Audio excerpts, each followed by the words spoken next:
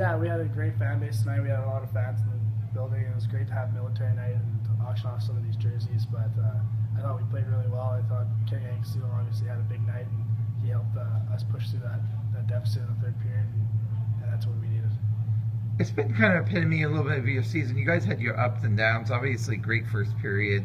The second period didn't, go the way you wanted it to, and yet when you needed, you were able to pick it up and get your mojo back. What kind of happened about midway through the third period that you guys were able to get going? Yeah, we tend to go through cycles like that every game, and sometimes we play really good, and sometimes we play bad. And I think it's just once we get a little offensive chance when we start working them down low, I think the bench gets a little lively. We get body checks in there, and guys start playing a lot harder.